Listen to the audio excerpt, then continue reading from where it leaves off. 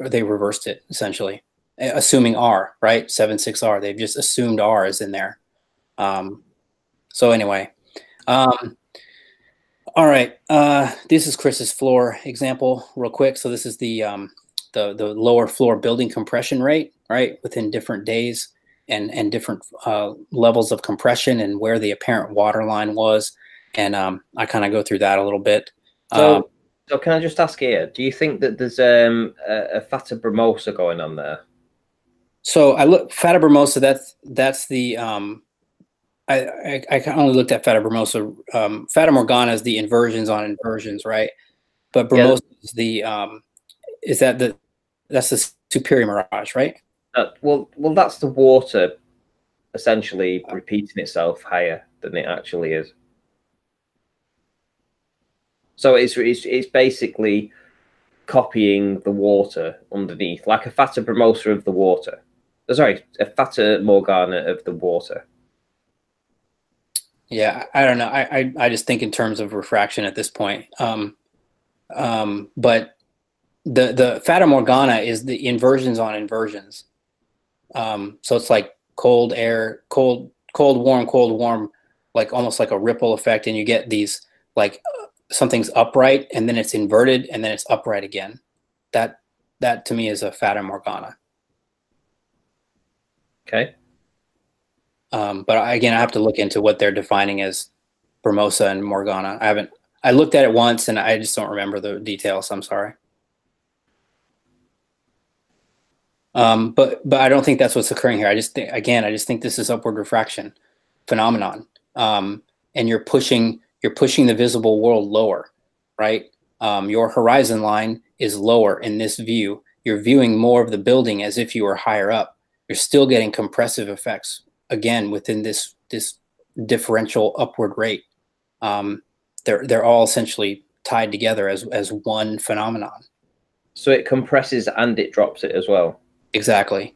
Okay. You can tell too. I mean, look how big this stack is up here. It's huge, right? This is 3 floors worth. So let me go to this next one. This is Chris showed this, and so I Google snapped it or whatever. But this top of this thing is worth 3 floors. Okay. So you start comparing his images on this day, which was crystal clear. Okay. And then you compare it to this day and then this day, and you start like, well, how much does that stratify to the floors? Well, on this day, it was worth 4 floors. On this day, it was worth 4.5 floors. And on this day, we were back to 4 floors, but we were seeing more. Everything was pushed down. It's like these two effects, right? Your visible world is pushed down as if you're seeing more from a higher height, and you're getting these differential compressions within it. Okay, Chris, you're still here, yeah? So, yeah. So you obviously filmed these, yeah? So what were you thinking when you saw these? Because I know that you'd seen the lighthouse at some point last year or something, and before you got the P1000, and this is P1000 footage, yeah? Mm-hmm. So what were you thinking at this time when you were seeing this blockage at the bottom? Did you consider it as being some kind of upward refraction? I bet you didn't, because I'll bet you didn't. Well, yeah. Well, the thing is with this building is called the Towers of Key Biscayne. This was around the time that I got the P1000. This was sort of a new building for me. I hadn't really been focusing on it. I've been really focusing on the lighthouse. So with these, yeah, it's just that there was a million things going through my mind, but I had seen your Stena line footage with the compression. So I had an inkling and of an idea that this compression effect does exist, but I think it wasn't until I got home maybe, and I looked over the footage that I began to notice that the balconies towards the bottom were squashed. And then I've just put 2 and 2 together with, you know, the Stena line stuff and the compression you've showed. And I was like, okay, well, this could be that same, or at least a similar type of compression effect. And, you know, then I start talking about, you know, well, you know, if it's compressing near the bottom, then that can give you an impression that it's disappearing bottom up. And so, you know, it's as you know, as we've all witnessed right here, it's insanely complex. But yeah, I'll just toss it back to Travis. Yeah. Well, okay. let me show kind of real quick. Or sorry, go ahead, Ranty. Sorry. So when we're looking at this stuff, and they're talking about refraction. Do you think they've taken refraction and tried to hijack it from the flat Earth? Because what I'm learning from Travis right now is that this upward refraction actually pushes what you're viewing beyond, you know, down. It pushes it down behind the blockage in the foreground, which would be the water. So the water's in the foreground. Things in the distance are being refracted down by upward compression. Upward refraction. So, and also where it meets the horizon line, you get this compression. So not only is it being refracted down, but it's actually being compressed at the horizon as well. Well, it's not being refracted down; it's being refracted up and visible down. I know it's terminology, but yeah. So refracted up, so it brings the building down, but it's being compressed at the horizon. It's a combination effect, yeah. So here's this purple line, okay? This purple line. Can we just like clarify right now that we do not see or have never evidenced any kind of looming in their model. Their model asserts that we can see looming, you know, refracted up, right? I've never ever seen this. The only evidence I've personally seen evidence. Sorry, the only thing I've seen of looming is that, like, say Chris takes this footage of this day, like right here, and he says, "Look at how much of this building I can see," and that's not possible on a flat or on a globe. And then the counter is, well, that's looming. That's the only thing I guess I've seen. So yeah. So they come back with looming, but it's never been evidenced anywhere. No glober has ever been able to prove it. I've never been able to prove it, but we can account for blockage at the bottom. And what you're actually demonstrating here is that building could be subject to some kind of upward refraction that drops the height of it. And that at the horizon, the apparent horizon line, we get this compression, this optical effect where the hot and the air mix, the hot and the cold mix. Mm-hmm. Yeah. So here's what I tried to do. Here is here's the distant tree line, and so this purple line, I've standardized this line across his images, and I'll show you how I did that next here. But so see how this red line, this apparent water line, is brought lower, right? So you're just seeing more and more degrees of upward refraction, and you're seeing more and more of the floors. You're getting a artificially induced height, just like we showed with your time-lapse footage. You're artificially inducing a height change, just like what I'm representing here with this building. You're seeing you're bringing the visible world lower. Okay, that's what that means. That's what upward refraction is doing. All these light rays coming to your eye are bent through this less dense layer. You're assuming straight lines and bringing the entire visible world lower. Do you know what I find amazing is that they termed upward refraction and downward refraction as to mean the opposite as what as to what you would expect them to mean. Right. Yeah. You have to kind of reverse it, but yeah. Yeah. Upward refraction means you're seeing down. Oh, sorry, that it's being bent down. It's like that is so back to front. So in a minute, I'll show you. Yeah, I know it's kind of but in a minute, I'll show you kind of how essentially they, or I would say they, whoever, right, are telling you that these times when you're seeing the most refraction is the true thing. And these times here where you're seeing little refraction to none, and the water temperature and air temperature are exactly the same, and you have no compression and you can see miles, is the false one.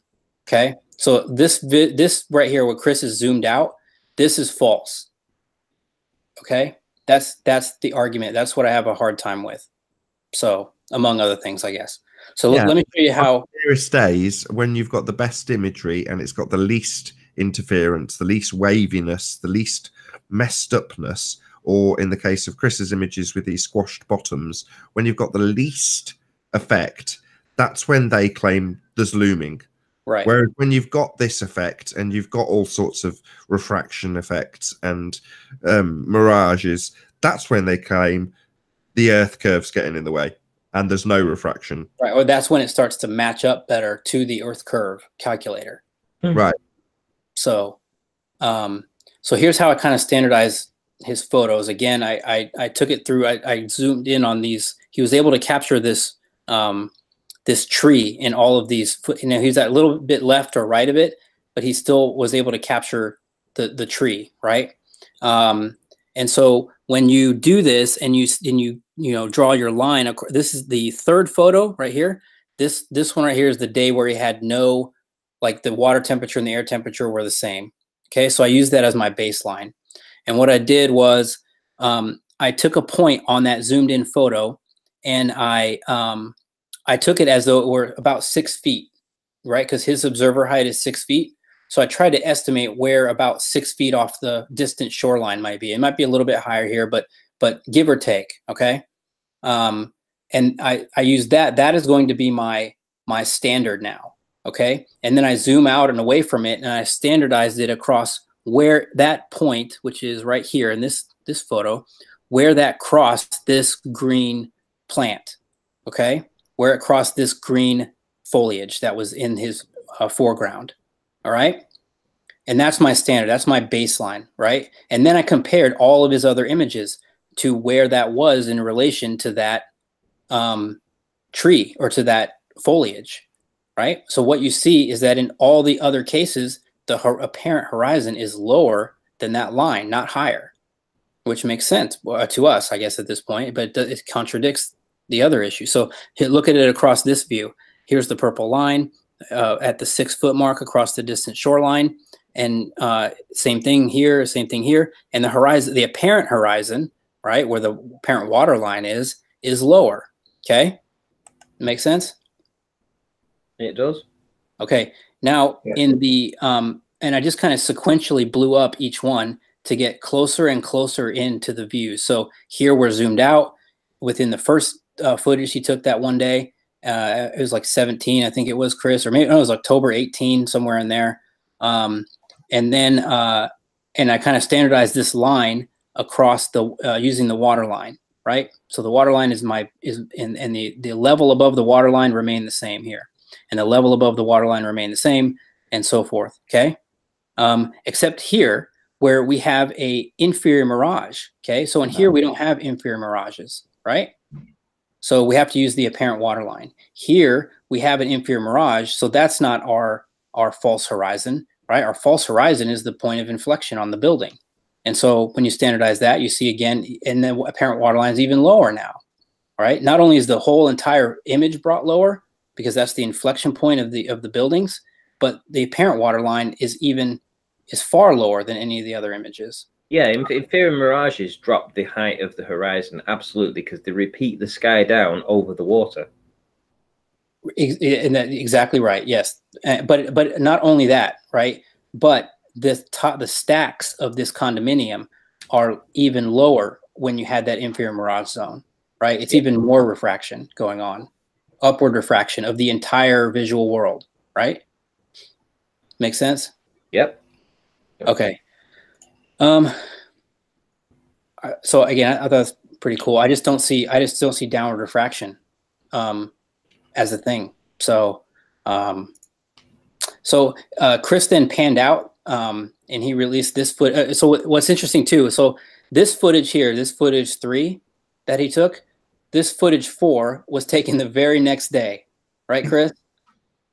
I don't remember exactly, but I think I did go out the next day, and I think it was completely different. Right. I think on the video it says like this is just like the day after or something. That this footage down here was taken from this footage. So you can just see within a different day. And I'm assuming the temperature didn't change drastically, but it may have. I don't know. But look at just the choppiness of the waves. Maybe the waves are now emitting more water vapor layer, you know, more of a less dense layer because of all the choppiness. Who knows? I don't know. But it's occurring. So the effect we'll have to figure out. But he then panned away and looked at the Miami skyline. And so I started to do some calculations because I'm assuming again that there's almost no refraction in this day's footage. So I encourage you to go check it out because it's crystal clear.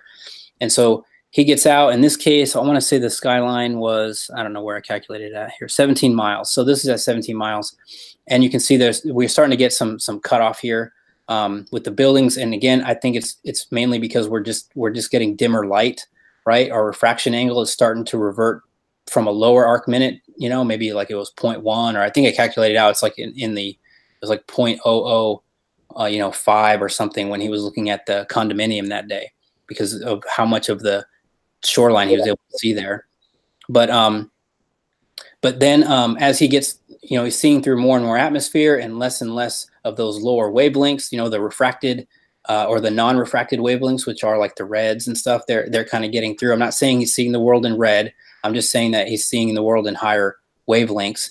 And you're also probably getting a little bit of a more dimming. So some of those calculations with Abby and Rayleigh start to allow theta to get a little bit higher. And so somewhere in the distance here, we start to reach that 1 arc minute resolution.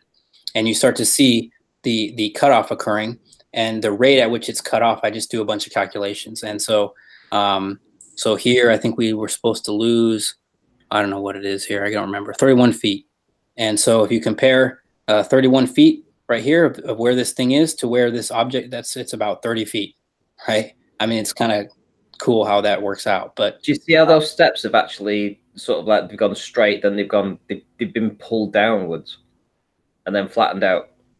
Right. So that's what I was saying too. They're kind of, you're starting to see this compression effect starting at you know, as the kind of the refraction as the refraction starts to kick in, you're starting to see compression and expansion effects. And you can kind of see, look at the building here, right? Look at the lower floors. They're a little bit expanded. These ones here in the middle are a little bit more compressed, and it gets expanded again. It's like, you know, again, looking through water wave, right? That's crazy. So, so then Chris, I did some more. What do you think of the analysis, Chris? Yeah, I was blown away. I couldn't believe that this guy, I mean, he didn't even tell me he was doing this stuff, you know, but, you know, one day he just pops his video out and he's got like an hour's worth of analysis. Like, honestly, it felt great because I didn't have to do the fucking analysis, you know, like, I mean, and, you know, Travis went, you know, super deep here. So it's it's amazing, man. It's really incredible. Yeah, well, I mean, you know, you can't, but that's my other point too. You can't do the analysis without the data. So I think the observations are critical. So so then I took, he panned across, and you're just seeing the same refracted or diffracted. So Nathan, in this case, this to me is diffraction, right? This very clear demarcation where the things above are essentially not compressed or having all weird effects, just like the flashlight or the book example that the guy sent trying to debunk the angle of attack. There's no compression. You're just getting a straight cutoff line, right? And so he pans across this thing, and you see, and I was able to identify that this was the Carnival Horizon, right? And then this bridge right here, I used a bunch of, this is the William Powell Bridge. And then this thing, and Chris mentioned this one in one of his, is the Carillion Hotel and Spa, right? And so so I tried to quantify, like, well, how much of this boat is cut off, right? How much of this bridge is cut off? And so if you look at this boat here, so this, you can just see kind of where the bow is right here. And so I kind of quantified where the orange line, or the orange rectangle, is essentially what I'm calling like cutoff. But I'm just kind of spitballing it a little bit in that case. It looks like about 3 to 4 decks to me. And then essentially like the lower half of the part where the what do you want to call it? The I don't know, ship terminology. Where the decks, where the passenger decks and the lifeboats, you know, you can almost kind of make out the lifeboats a little bit through there. But it's kind of hard to see. So I just took it as this bottom part of the boat. And then the William Powell Bridge, what's cut off here. So what I did was I counted the pylons for, it looks like the arc of the bridge, right, is right here. And I counted the number of pylons that were here, and then correlated it to a photo. And then when you do that, you get about 8 pylons worth before it disappears. So I took, 1, 2, 3, 4, 5, 6, 7, 8. And then I took that as my line, and then the rest of it was cut off, right? And so what you end up with is this is a 77-foot bridge, and so you're losing about half of it, more or less, 35 feet. The Carillion Hotel and Spa is a little bit more difficult. It's just kind of too far off in the distance, and I couldn't count the floors, but I tried a couple different ways. So we can just take that one off the map for now. But regardless, for the William Powell Bridge, at least, I thought it was kind of cool. You're losing 35 feet, and it's which is what you would roughly want at 19 miles. The Carnival Horizon lost about 30 feet, and it's at 17 miles. It's docked at I think it's Dodge Island. So anyway, I just thought it was cool. And here's my point about all this: it's linear, right? It's a linear angle spreading out into the distance. So as these things descend, within perspective, they're setting within the diffraction limit, right? And the rate at which they descend. Rante's turbines is always going to be the best example of that. Yeah, like setting. Again, everything sets, right? The sun sets. These distant things set. So anyway, what else we got here? Okay, so this is Soundly's bridge. So I kind of was like, well, what's going on here? But if you look at the bridge, this is the bridge, by the way, right? This is the bridge from however many feet up. Okay. Now this bridge at some point is supposed to turn into this, right? Like physically, but I just can't come to terms with that. And so what's happening here is that this when this footage is taken, I don't know if this particular Google image or whatever, I got this one from Google. I don't think it was from Soundly, but it could have been. But this one is at Lakes. It's at the same elevation where Soundly does his stuff, right? So I think it's Lake Center or Lake Plaza. I forget what it is, but it's like up, or he's up above the water line, right? Yeah, it's like Pontchartrain. Right. This is Lake Pontchartrain, but I think it's like Lake Center or something where you take the photo from to get. Right. Okay. So, because it's elevated, right? You can see it's like, and I think it's like 15 floors up or something to take this photo. So his horizon point or his vanishing line would be roughly at a 15 floor, however many, right? His true horizon line would be out that far. So these two railroad tracks, let's call it, they would go off in, I guess, the real world, whatever you want to say. They would go off into the distance and vanish at a point, right? Whatever his elevation was, just like how I'm showing here. So far, so good? Yep. Okay. So, but where's his water line? His water line is lower, right? His water line's right here. He's dropped his horizon, right? He's artificially dropped his horizon. And like I said, the air temperature was colder where he was on New Year's or wherever it was done. Down here, the water was warmer, and they showed the NOAA or NOAA data or whatever it's called, right? It's getting late, sorry. So, no, it's all good. So anyway, what's happening is you're just seeing, so I kind of modeled it out here. These rays that are more distant are getting bent, or you're receiving a greater arc worth of bend the further away the bridge is. Okay, so the bridge is sending off these rays, right? These are experiencing more of an arc before they hit your eye, and the arc lessens as the bridge gets closer to you in proximity. So far, so good? Yeah. Okay, so when you straighten this thing out, these distant rays here are going to drop this thing a lot more than closer in. So what ends up happening when you rotate this bridge here upward within perspective and the floor meets the ceiling, the further parts of the bridge are brought lower, okay? And you have now a false lower horizon line, which is what we showed with all these other effects, okay? Yeah. All right. Well, that's all. Does that make sense, everybody? Yeah. Yeah, that makes sense. Nice and simple. I mean, I think that's what's going on. So anyway, and you can kind of prove this with the power lines, right? So the power lines are also taken as a proof of curvature. But some people have gone out and done the power lines on different days, and they go along perfect orthogonal lines to a vanishing point, right, on a clear day. Okay, and so when you do this, you can take like the same landmarks within each of these towers, right, and that's your orthogonal line. And you just standardize it across, and it gets lower and lower and lower and lower until there's a horizontal landmark, right? Doesn't change throughout your field of view. Well, that's your horizon line, okay? And then it starts to ascend, right? It's steeper and steeper and steeper and steeper, and those are your other orthogonal lines. So that's what I did, and that's my horizon line, okay? And I did the same across the bendy one. And what you see in that, when you do that, is that the horizon is brought lower again, right? It's an artificial lowered horizon, and you're receiving more bent rays from the further away it is, and you're now pushing it down lower within your visual field. So this is upward refraction, yeah? Which is typical, so.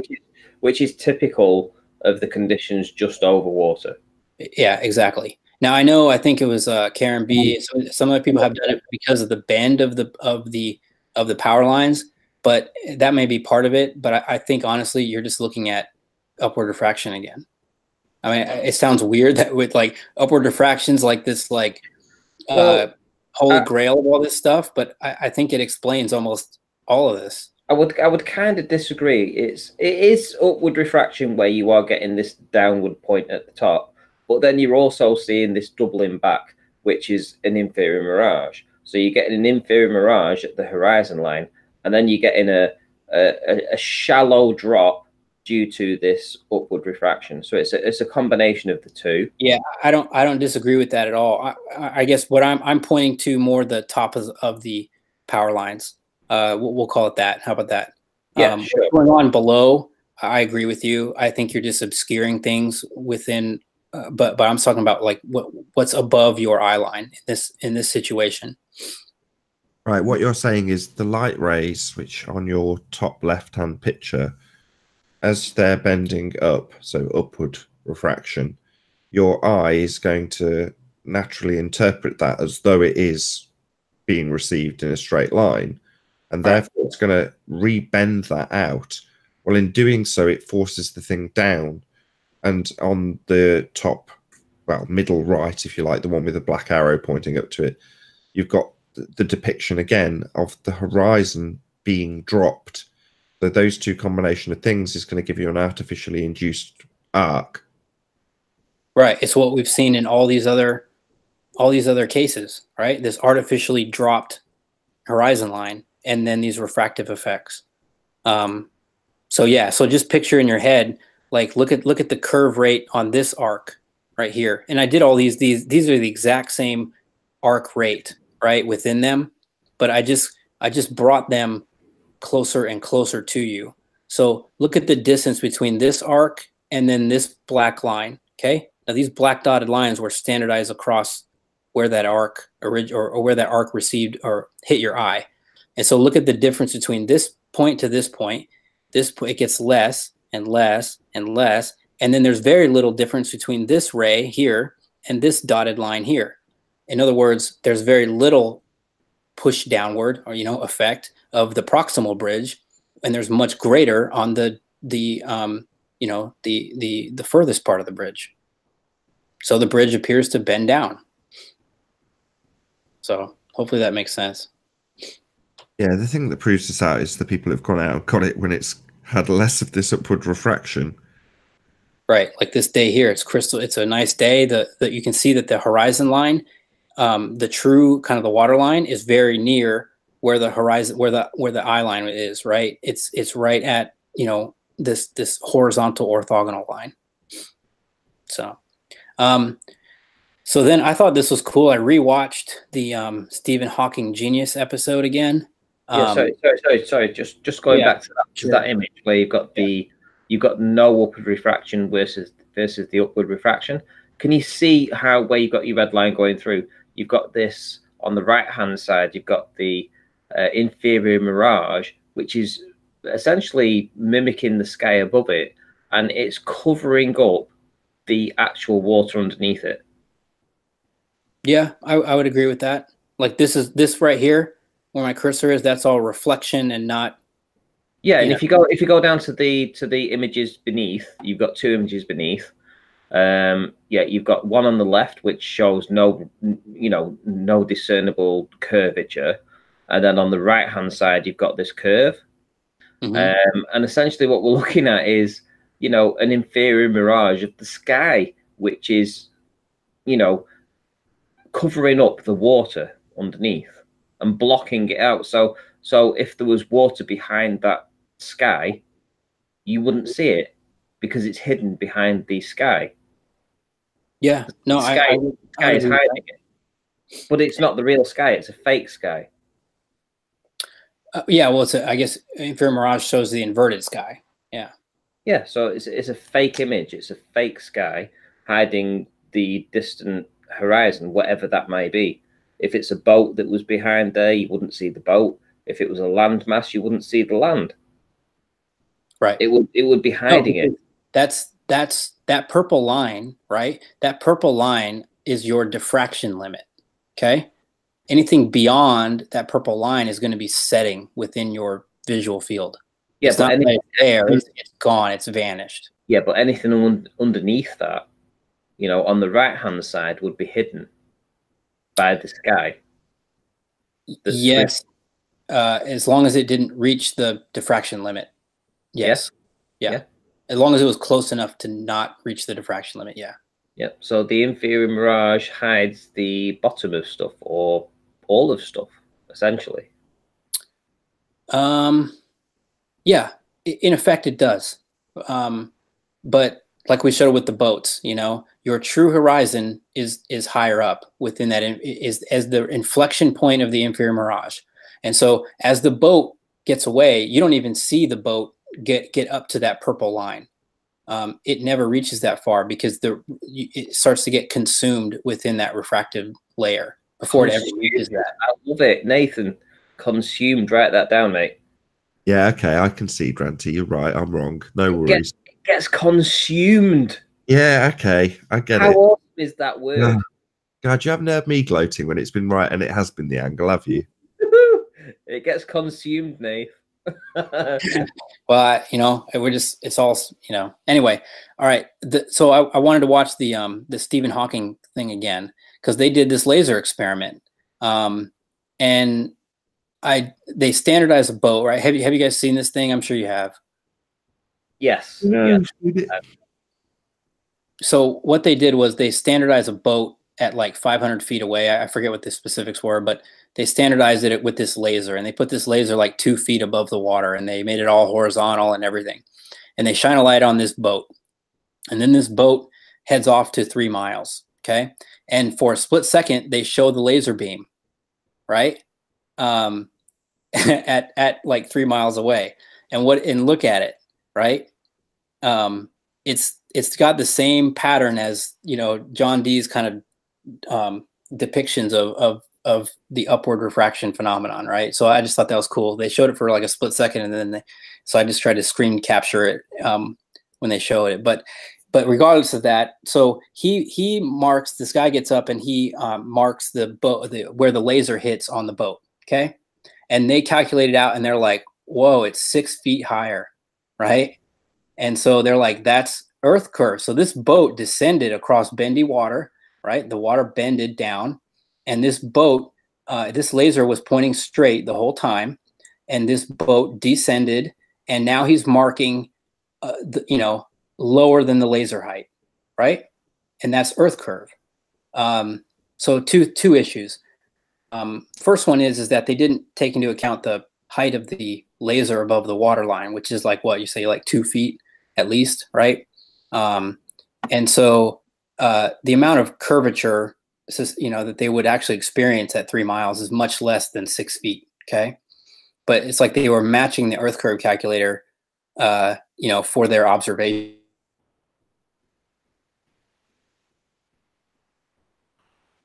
that, or regardless of that. So their version of reality is that the laser was straight and the water is bent, right? And I think what's happening is that the laser was bent and the water was straight. Okay. So anyway, so that was kind of cool. Nice. So then I just kind of clean up this last one here by going through Zach, Good Times for All. And I think, Nathan, you actually put me onto this one when you mentioned it one day in your show, where you were like, you know, I saw like Zach, you know, he did these experiments with this lid. And so I went and checked out his channel and pulled out his footage and tried to standardize everything with what I knew at that point. And so what he did was he took a lid and he did 100, about every 20 to 40 feet. He did it every 20 feet, I think, but I just took it out for every 40 feet because I didn't want to have this thing all the way across the screen. And so he put this lid on the ground. He put a piece of paper next to it and marked out the inches. And then he just took his camera back, and it was like, you know, it was on the ground, I think it was, or like one observer height is 1.5 inches. And he just took this camera back to about 460 feet. And so when he did this, you start to see this mirage zone occur, right? So we know now why that's occurring, because you are now see the cement of his warehouse, wherever he was doing, it was emitting, right? It was an emission refraction phenomenon. It was a little bit warmer than the air within his warehouse. And so as he's seeing these shallow angles, he's not seeing the floor, he's seeing the reflected sky, just like we've talked about, right? And so you use that as your horizon line, right? Or where the floor actually is, right? Is at this inflection point. So far, so good? Yeah, but you also see where the center blue circle on the right-hand side is almost on the blue line. It's being dragged down. No, and that's exactly my point. So I then pulled out 100 feet and 460 feet, and he had a blue line like here, but I moved it to where I think the inflection point really is, which is the purple line. Okay, so that's where you're seeing the blue and the purple there. But so when I did that and I put the purple line now on the blue line for where the lid is in the 100-foot example, I just decreased the opacity of the photo and blew it up, and you can see that what's dropped is about 1.75 inches, right? So let me get this straight. So where my impression was to say that, man, I've literally in the last couple of days gone on record that the mirage is caused by the angle, and it's not. So what you're saying is the amount that he's lost from the bottom of these paint cans, that where you've now drawn a purple line as opposed to a blue line, is actually how much he's losing to the angle. But the mirage is caused by an emission of the heat from the surface in the massive warehouse and the temperature differential with that in the air. So my extrapolation in the last couple of days is definitely going to have to get retracted. But ultimately speaking, this is, again, a combination of the both. I 100% agree. It's like, it is hard to pull them out from one another. And that's the problem I've been having with like a calculator is how do you quantify without knowing like so many variables, you know?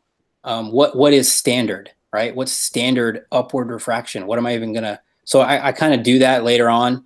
I don't know if we'll get to it or not, but you're right. So how much is being pushed down by upward refraction and how much is diffraction? But what's interesting here is that I think very little of this in this particular case is getting pushed down by upward refraction.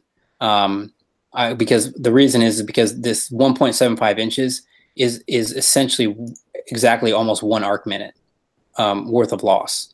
So when you do 1.75 inches at 460 feet, you plug that in and it comes out to 0.018 loss of angular resolution.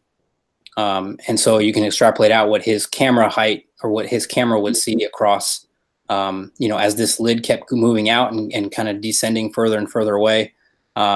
You get to roughly that he would lose, you know, if this lid were a 6-foot man, he would disappear at 3.6 miles, given this angular resolution limit. So again, a lot of it's chicken or the egg, but I think in this case, because there's the viewer height is so low to the ground, I don't think we're seeing a lot of upward refraction phenomenon. Maybe if you were viewing like a building, right, then you would see maybe a lot more of those kind of effects. But I think you're just seeing a little emission fraction from the floor, and it's starting to reflect the ceiling. But I don't think the lid is essentially, I think the layer is essentially dissipated by, maybe 1 inch off the ground in this particular case. The thing that I would talk about here is that obviously we're looking across just, a surface rather than two mediums. So we're not looking across water and then air. We're just looking across a surface with air above it.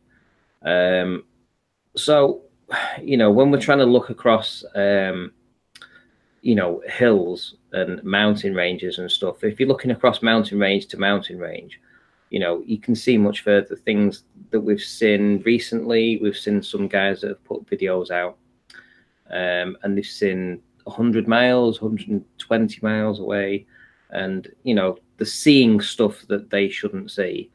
And yet with the water, this is where this, because the majority of people live next to water, and it's always the water that's the defining thing. If you can see across a bay, if you can see across a lake, if you can see across an estuary. And this, to me, doesn't really hold sway with what we're talking about across water. This is totally different, isn't it? Well, yes and no. I mean, I think you are seeing a little bit of upward an emission. I just don't think the layer is very big here. I think that most of this is diffraction. So does that answer your question? Yeah, I mean, it literally is. I mean, because Nathan talks about diffraction, but can you quantify diffraction over water? Because what you're looking at right now is diffraction over a hard surface, as opposed to water. I think the point is that water messes up everything, right? It convolutes this problem tremendously. I think that's the bottom line. That's kind of what I came to with the time-lapse footage, was just that, man, how can you make a determination when it moves like that? So yeah, Skunk Base sums it up so beautifully, because if you take any one of that, I don't know how many hours, is it 8 hours or 12? I think it's like 12-hour time lapse. Yeah. So if you like 1 minute. Yeah, so at any one point, so you take one photo at 1 second and call that 8 a.m. and then you take out a different photograph that's at 30 seconds, and that's essentially 2-3 o'clock in the afternoon. But what they present side by side is completely different. Right, exactly. Yep.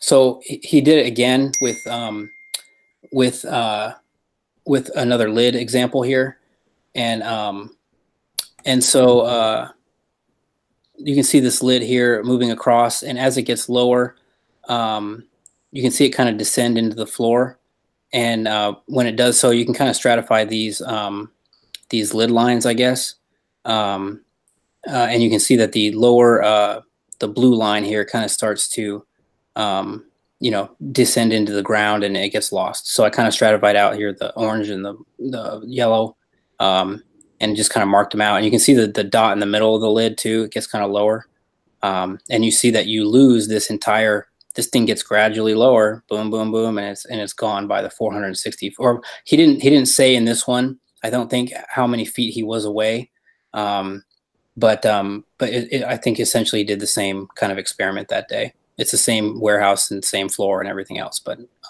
the effect is, I just wanted to show the effect here for that one. Okay. Okay. So there was a gentleman called Nick Havoc that did a video about Pikes Peak in Colorado, and he was essentially looking at 132 miles across, land rather than water, and he saw it completely. There was no issue with it. Is it a problem that for you that they have a mile higher in Colorado across that plain? So yeah, I've looked at a lot of those. Again, your observer height, if you're higher up, this you know, you're not viewing the world within a compressed view at all. You're not reaching theta. yeah. Well, hang on, wait a minute. So he's a mile higher than the circumference of the Earth. Let's say, you know, let's go along with this, that there's a circumference to the Earth. So he's a mile higher than this, but the mountain range that he's looking at in the distance is also a mile above the sea level. So essentially, they're on the same kind of diameter. Right. Okay.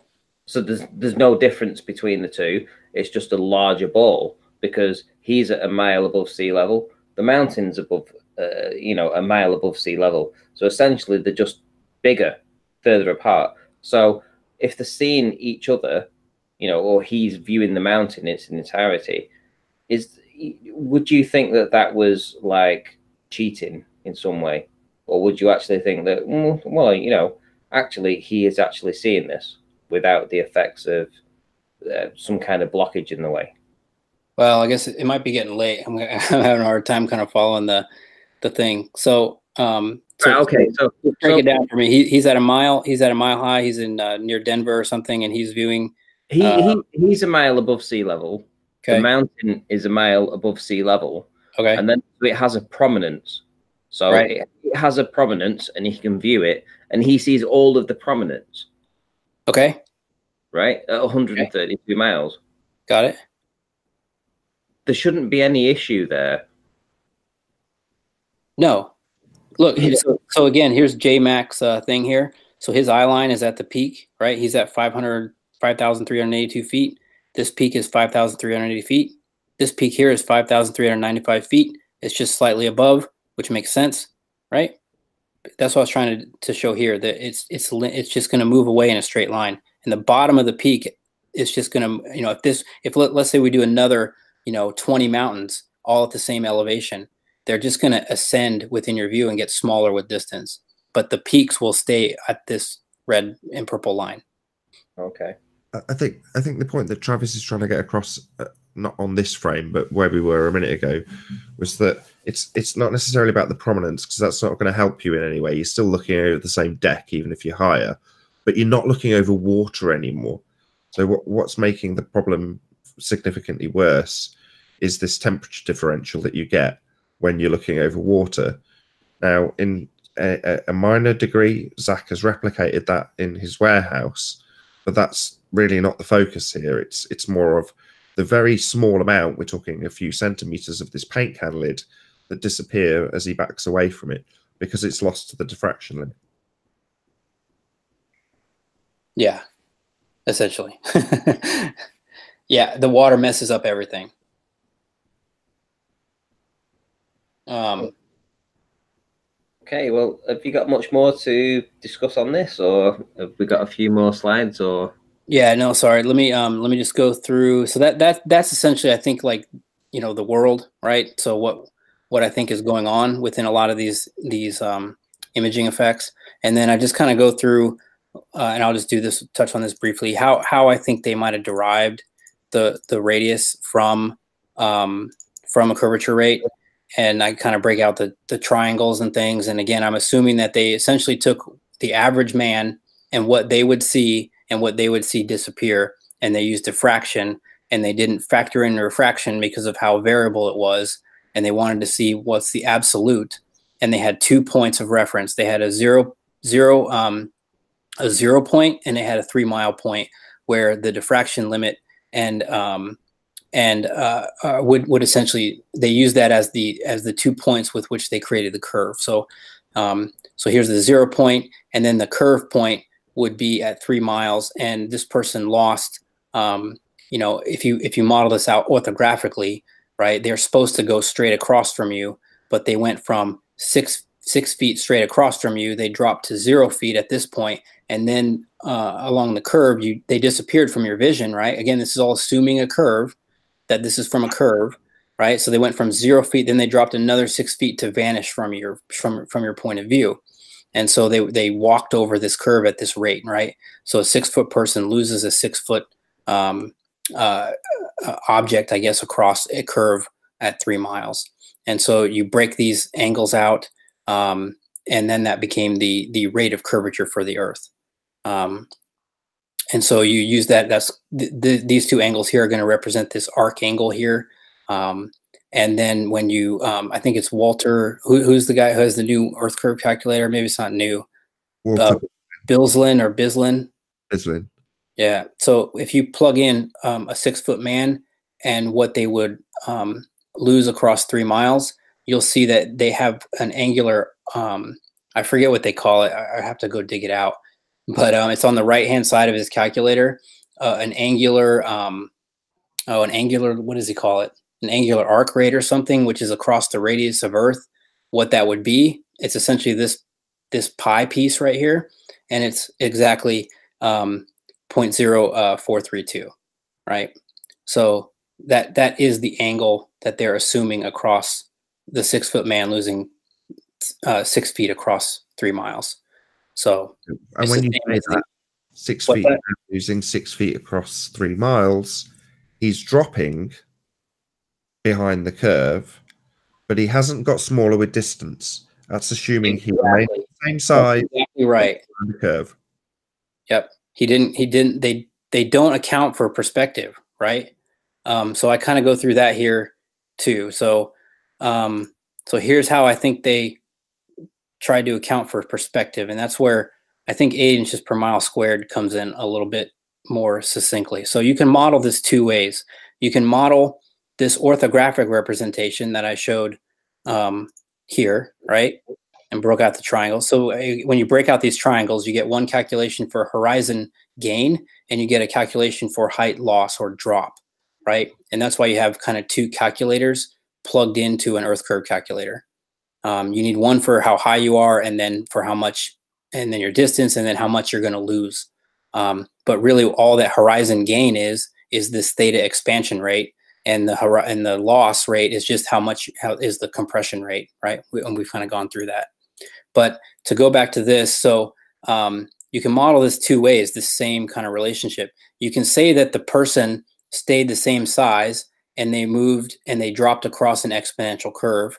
Or you can say that the person reduced in size exponentially across a standard drop rate, taken at 3 miles and for a 6-foot observer, right?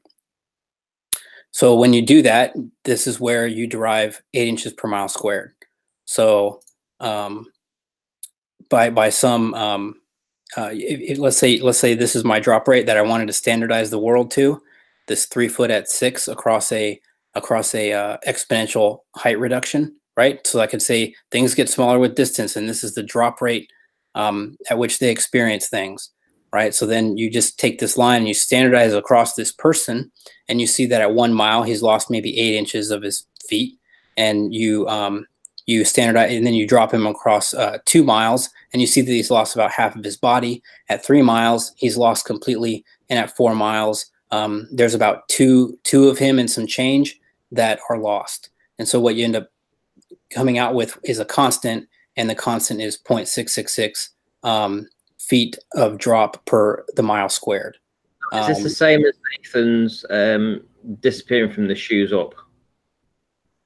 Well, this is just kind of how I think things were worked out, I guess. No, Ranty.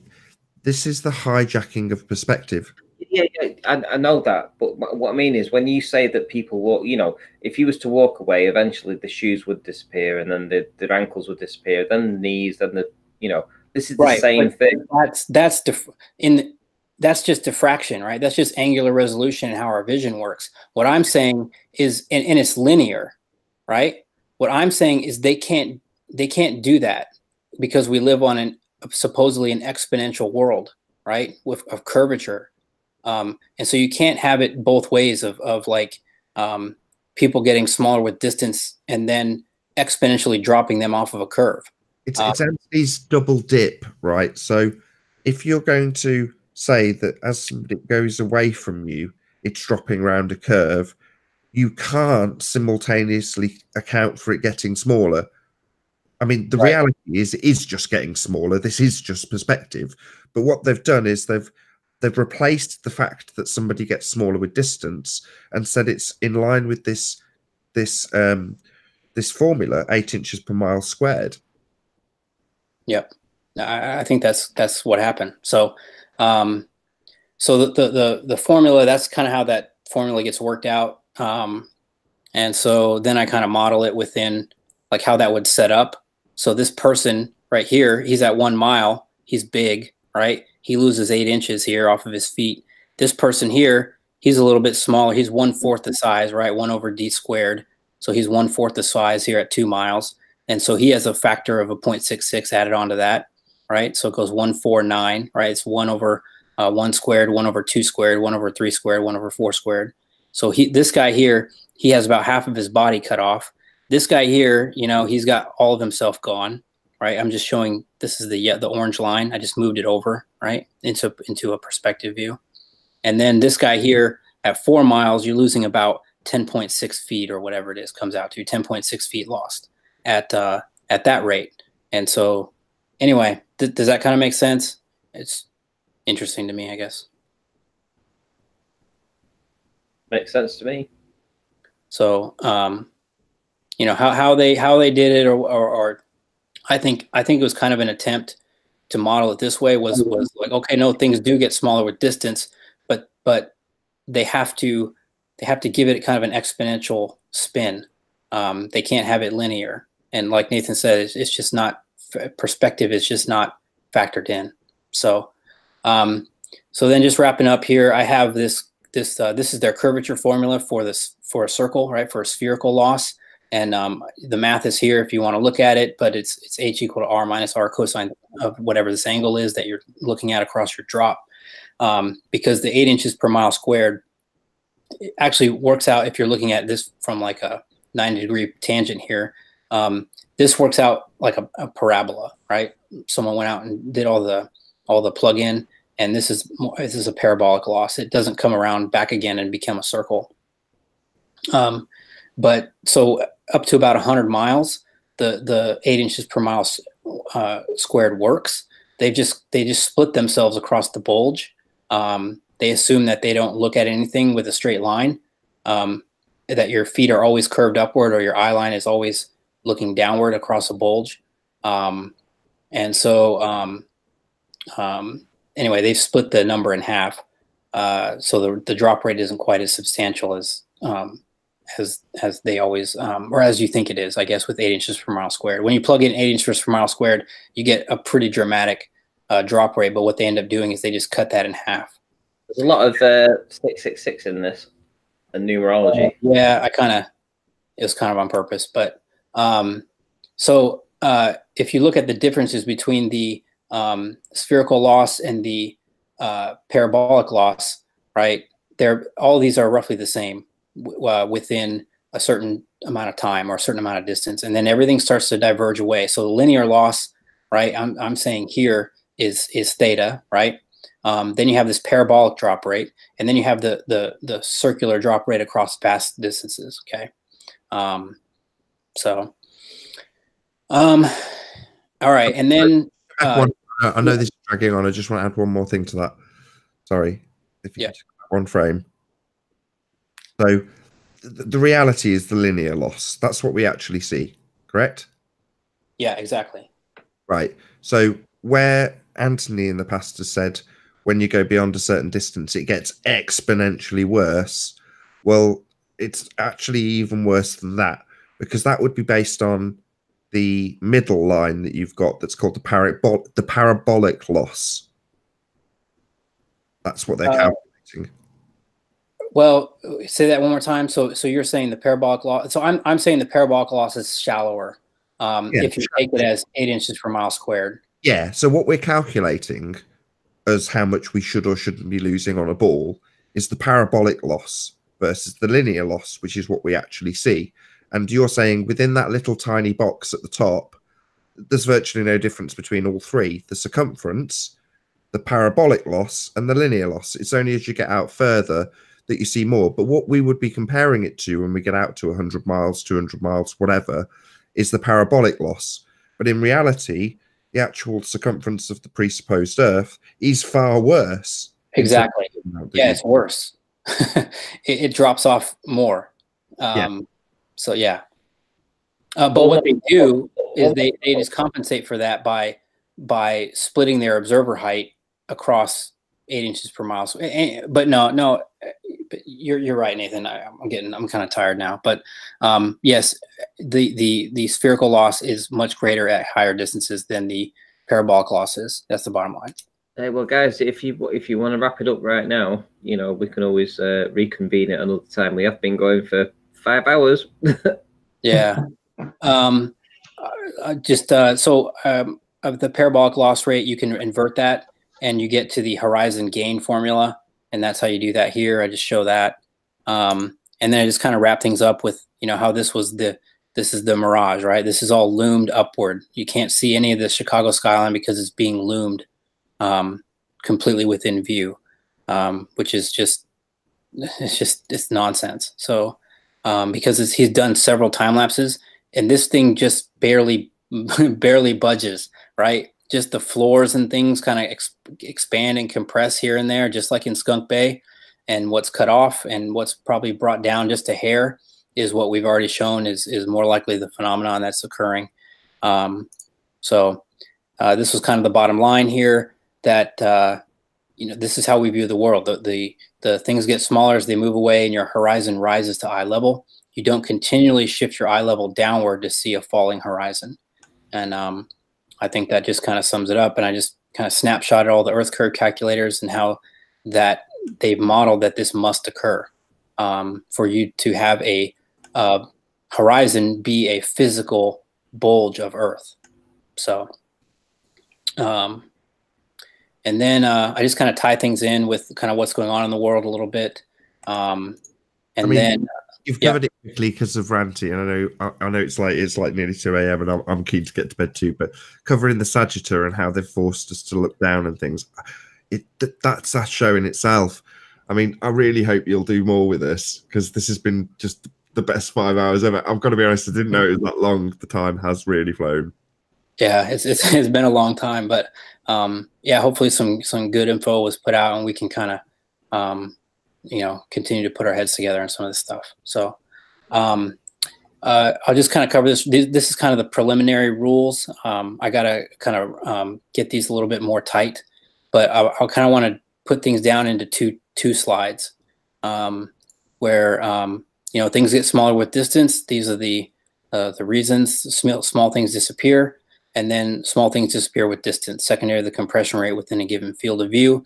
And then if your compression rate is along a floor and you're equidistant from everything, what would happen? If your compression rate is along, you know, a tangible surface and it's differential, meaning you're closer to something than another, and how that would affect things. And then a little bit about optical density. And then I have a calculation here. So the calculation I come out to is 0.277 feet per mile squared, essentially. And I go through kind of how I derive that. I'm not saying that this is going to be the final thing, but I've kind of I've essentially what I've done. And then I'm just going to go through real briefly, just like, you know, representative diagrams for each one, right? So small things disappear, show a little bit of the airy disks and small apertures and kind of how that formula plays out.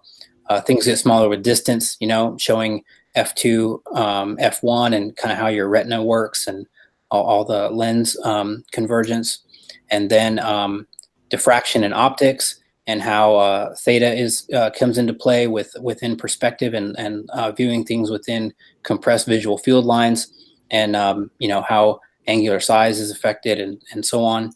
And then going through refraction of light, kind of all the stuff we've talked about with you know, reflections and refraction and critical angles and the inferior mirage and all that. And then a little bit about how the differential compression rate occurs. And we kind of bring the visible world lower and appear to gain height. And then kind of sum it up with some calculations. So, and this is how I derive the formula, and what I assume is what's really happening. So the curvature model assumed within standard terrestrial refraction as 7.6R. I reverse it and flip it to to take into account that I believe that they've taken into consideration, not knowingly that they took into consideration diffraction loss, but more unknowingly and perspective, right? They didn't take it into consideration. And so so I've just assumed reversed everything. So here's the 7-6R curve, right? As a greater curve, or a less less curved than Earth, right?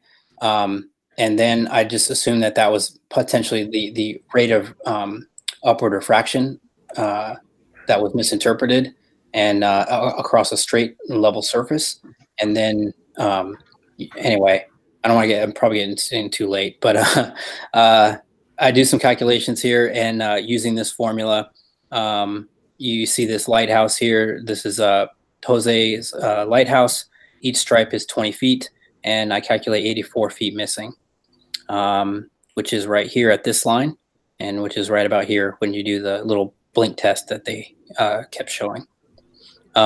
This is another view of the CN tower, and doing this calculation using these other assumptions here, it's 275 feet missing, and the Rogers Center is 282 feet tall, so maybe about a 7-foot difference there. And then this is the Chicago skyline footage with 311 South Wacker Street, with this, which is this building right here, versus the Willis Tower. And I calculate about 837 feet missing. This building is about 960,000 feet tall, give or take. So it's pretty close. It gets a little bit off there, but anyway, just some. But my whole point with this is I kind of just sum this up right here. The point of a calculation is to show that you can get a better estimate for a hidden height by a reversal of standard terrestrial refraction and no additional curvature. In reality, refraction is highly variable, and when very little is present, objects disappear at the angular resolution limit. And my overall point is that if you need a calculator, you can just derive one, right? Using kind of just some faulty assumptions and reversing like the assumptions that have been made about this whole thing. So anyway, if you need a calculator, you can use this. Make sense? I don't know. Well, Travis, but you don't need a calculator. That's my point. You just need to understand what's going on. So, well, Travis, tomorrow or any day really. Nathan does shows at like 2 p.m. in the UK, so that's like 12 hours from you right now. Is there a possibility at some point that you could actually jump on the show? Yeah, no, I don't mind that. There's often the time difference is a little bit. I usually just kind of listen on my way to work and on my way home and that kind of thing. But yeah, if there's a time in the day, tomorrow's like Super Bowl day, I guess, right? Yeah. I'm gonna do it tomorrow. But yeah, so yeah, I can jump on. What time? Well, I'm actually tomorrow, so I'm actually, because I've got to have very heavy workload, I'm going to take a day off just so I don't burn out. So there's going to be the next day will be Monday, and you'll be at work potentially. Yeah. But yeah, if there's an opportunity, it's always open. The door's always open. It'd be great to see you on the debate. But to be perfectly honest, this has been far more valuable than you being on the debate. So Ranty's platform, doing this the way you've done it, this has been a fantastic presentation. Well, the thing, and what I get experience-wise with commenting with people, is that they don't really want to see your point. That's the hard part. Is they don't really like open their possibilities to things. They just kind of keep obfuscating, and then after a certain point, they just, well, what about this then? And now you're on to something else, and it's like not your show, but like how it is in my comments, right? Like, well, then how come you can't explain this then? And it's like, well, how do we just leave the other topic? Okay, I don't know. So, well, I'll plug my own show as this is the end of Ranties, so you can see exactly that with Wiggles on tomorrow's show, which will go out at 4 p.m. UK time on Nathan Oakley 1980. It's just the show that was recorded maybe 6 or 7 hours ago today, or yesterday is the time, maybe. It's 2 in the morning now. But yeah, I know Ranty will round out as well, but I want to say a massive thank you to you. It's been an absolute pleasure, Travis. It's been really, really good. Yeah, thanks. I appreciate everyone. Sorry it got so late. No, it's fine, mate. It's fine, mate. Listen, Travis, you're absolutely welcome to come on anytime. Just send me an email. I will absolutely present you every single time. Love your work. Life is Short is the name of the channel. We have Red Pill Philosophy, who's been here for the entire time. Do you want to say anything, Red Pill? I'm still here, man. Wow, you're still here, man. Jeez. 6 hours and you're still going. Awesome. I'll bet you do a flat Earth debate later as well. No way in hell. Nathan. Here, listen, Nathan. Can you give any advice to Chris? Because Chris did a flat Earth debate open panel yesterday, and he had all kinds of people like Gem Panda, you know, and et al. You know, let's say Gem Panda et al. That jumped on, and it was 6 or 8 against 1. Is there anything any advice you could give to him? Yeah, man, it's baptism of fire. I thought it was excellent. I watched the show actually, Ranty. It was good. It reminded me of some of the early debates and exposing what I hope to expose. So, you know, it's at Chris's detriment, and his response then, no way, I'm not doing it. Yeah, I get it. So yeah, Nathan, I don't know how you do that shit 7 days a week, man. I don't know how you do that. It brings a smile to my face seeing you do it, though. So, you know, bring on more. Great. So, yeah, guys, Life is Short. Definitely go over there and subscribe. He's done 5 hours of presentation this evening. I'm sure all you guys were blown away by the work that he's done. Nathan, everybody knows him. So, yeah. Oh, by the way, Nathan's got a Patreon, literally. It's Mr. Nathan Oakley. I thought who my Patreon was. So Darren Campanella was my first Patreon. Wow. Do you realize that you actually have 3 Patreons and you've got $72 already? Amazing. But big shout out to Darren. Darren popped my cherry as far as Patreon's concerned. And yeah, big shout out to him. Darren is a. And we got Red Pill that's in the house. We got Red Pill with his "The Earth is Cat."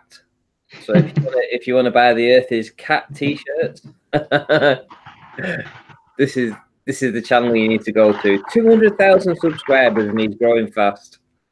I hope to have him on to discuss, you know, equality. I would like to discuss that with him. I really would. Yeah, let's do it. Let's do that. Let's plan something next week. Let's have a chat about that, because I actually feel there's a lot more going on behind the scenes than what we're led to believe. Okay, right. Thanks, guys. Yeah, this has been awesome. It's like 6 hours of constant flat Earth. And thank you for all the panelists for being here. And I'm going to round out now. Thank you very much, everybody, and I will see you in the next Hangout. All right. Thanks, guys. See you later. Bye-bye. Bye.